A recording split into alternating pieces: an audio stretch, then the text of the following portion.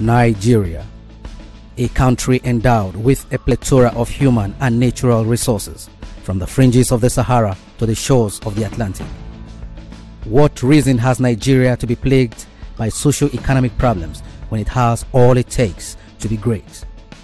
Why should the financial stance of the country and its economic indices be unfavorable? Only a purposeful, committed, and goal-oriented leadership can affect the dynamics necessary for the desired change.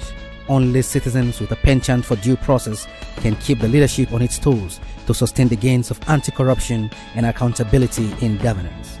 Political leaders must have impeccable credibility and be accountable to the masses, shun embezzlement and all forms of corruption in order to make provisions for a viable economy, dependable education and healthcare systems, and all necessary amenities needed for citizens to have a better life.